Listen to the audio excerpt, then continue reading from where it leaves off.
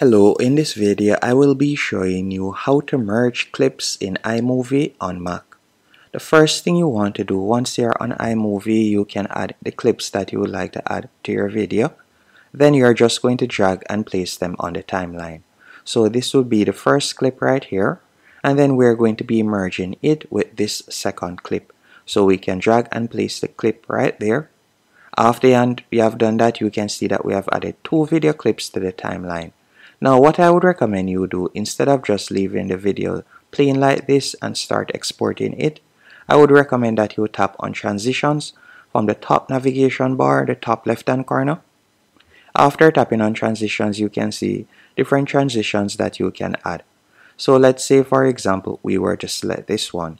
You can drag and place it in between the video, so you can do that right there.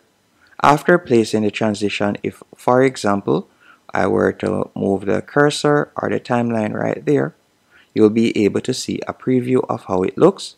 So basically the transition would be, if I were to tap on play right now, let me do that, you can see how it looks right there. So it just gives it that little split effect instead of it just being plain. Hope you found this tutorial helpful and informative. If you did, be sure to hit the like button and subscribe.